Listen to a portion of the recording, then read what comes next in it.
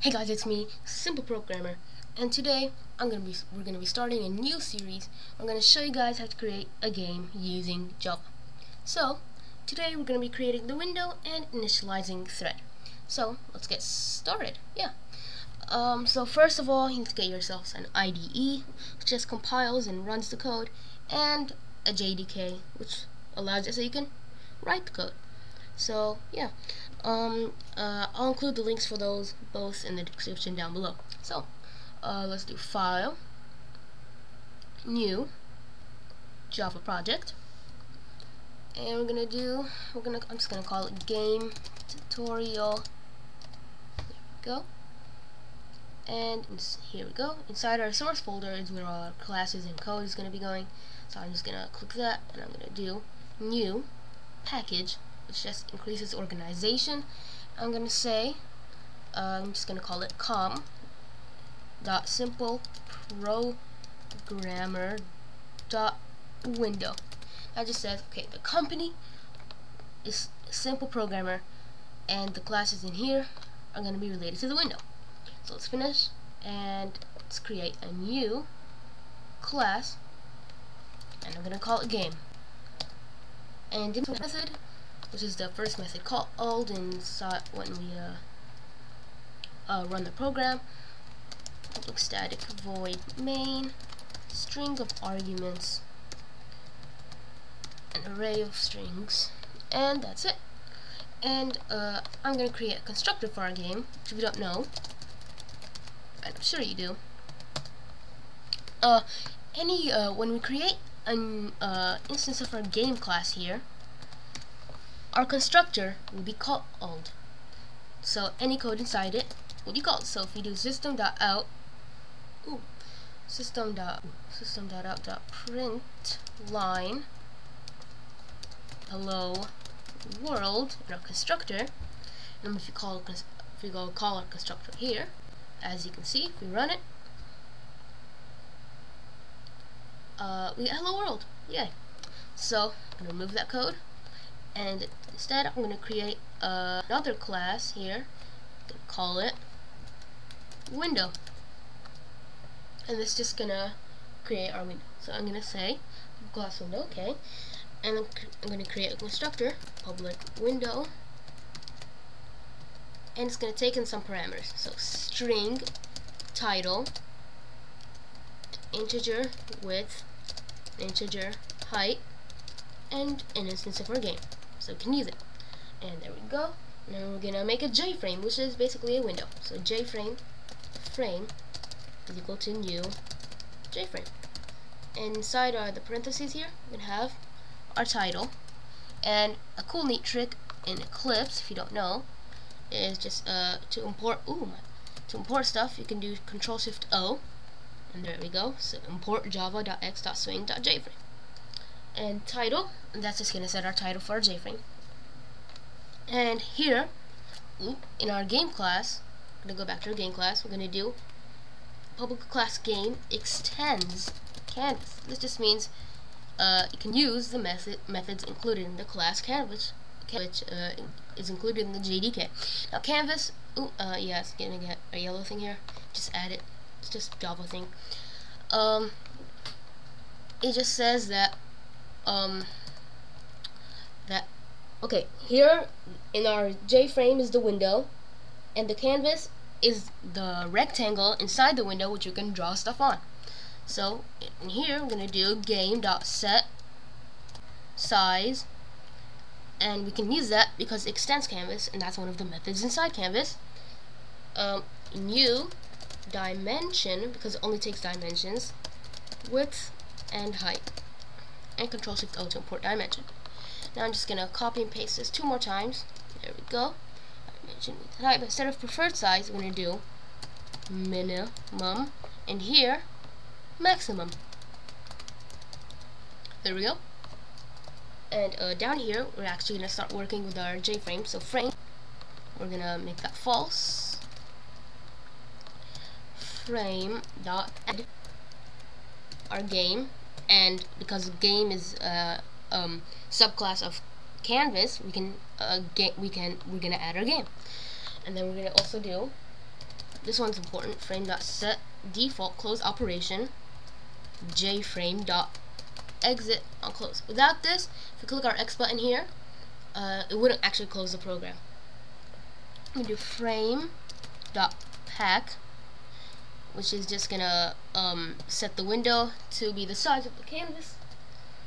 The other way around. Frame.set location relative to null. That just makes it in the, that just makes our window in the center. And frame.set visible true. So now if we run, we should get, oh yeah, save.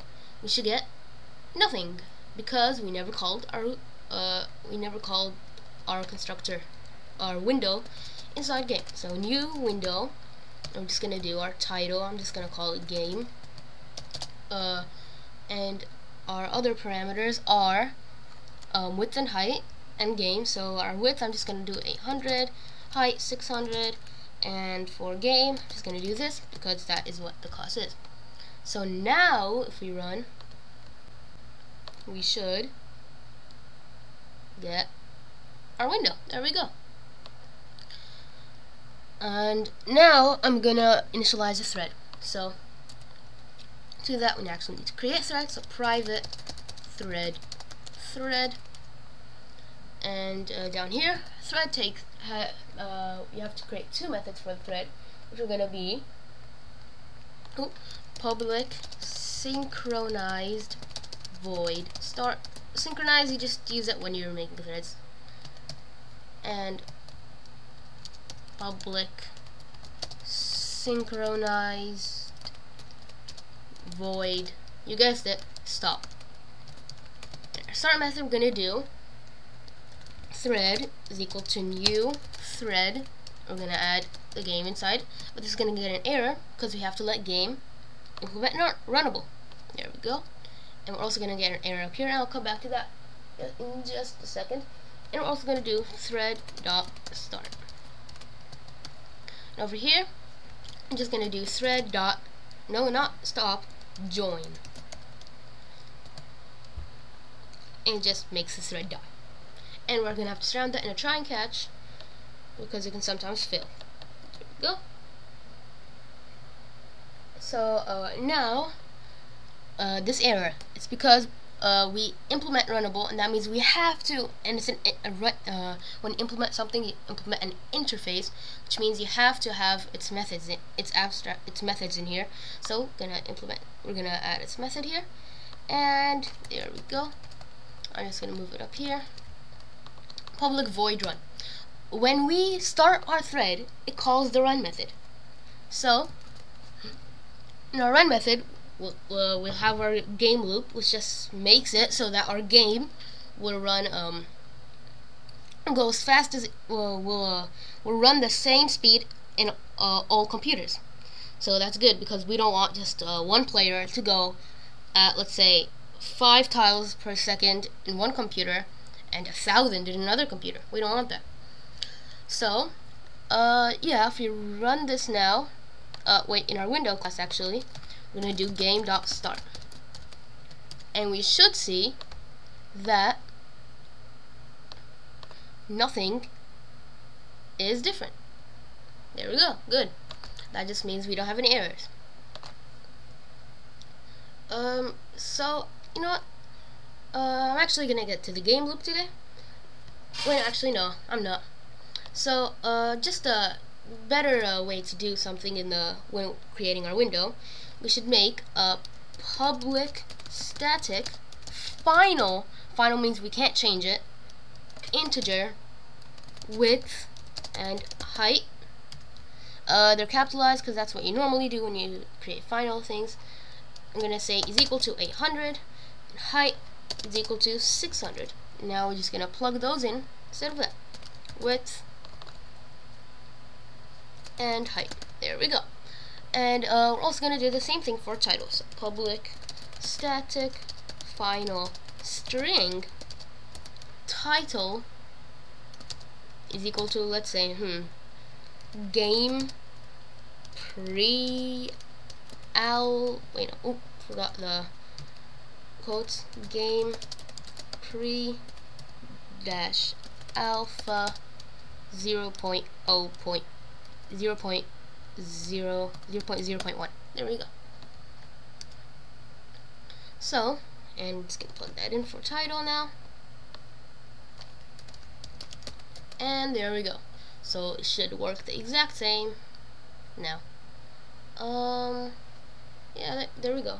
Now let me just check how much time we're going.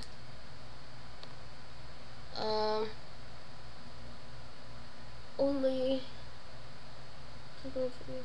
okay. Yeah. So that's gonna be it for this episode. Next time we will get to be working on our main game loop, and we'll also initialize graphics. So hope you guys had hope you guys learned all of this. You should review over a bit just to get it stuck in your head. And goodbye.